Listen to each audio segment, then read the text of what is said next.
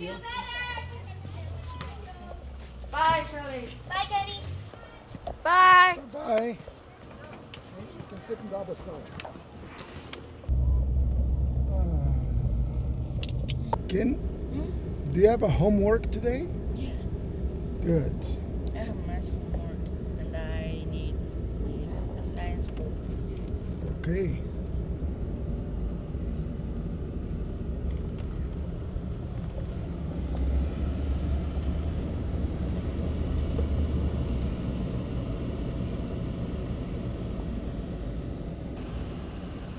We have a big house, and we have only me and my wife, and we see our children or grandchildren maybe once every 2-3 weeks.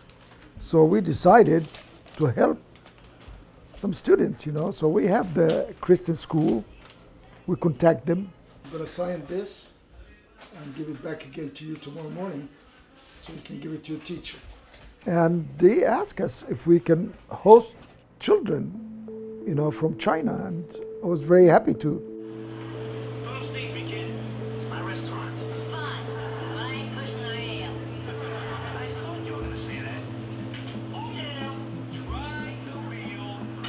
The first week he went home or at school cried and like very upset and sad about like he cannot understand nothing at school, and it's like a culture shock and everything is different, so he misses home too, so that's a big challenge for him too, I think, in this young age. I have a sister, she's the same age as Ken, and I cannot imagine how she can be here without no family here.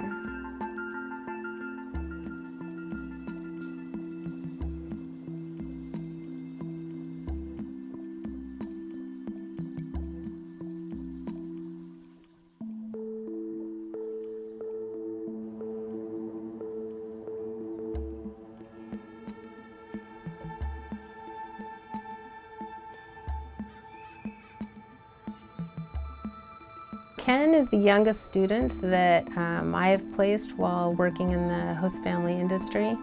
And we have started to see applications for students even younger than Ken, who we had listed as age 11 when he first applied. Most students that we have, most applicants these days, are students from China. I think that a part of this is that in China they feel that the American education system is very strong. It is very different than the Chinese education system, and I think those parents are looking for something different.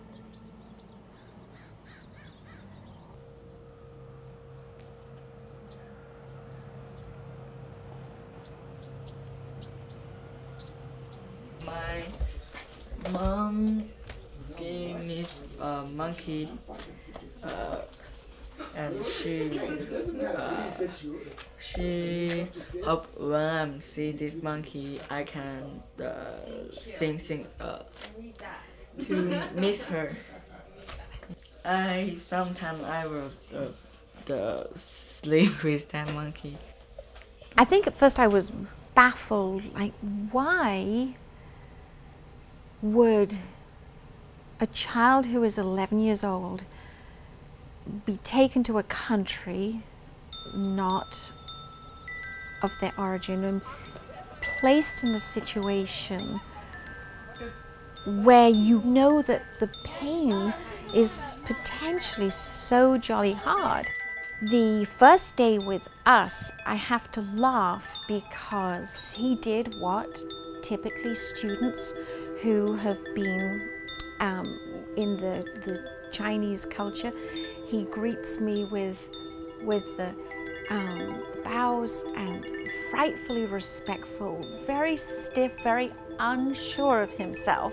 I put the clothes in the washing machine, and that's my first wash clothes, and I don't know how to use that, so I put You put too many soap suds in. What happened to your washing machine? So yeah.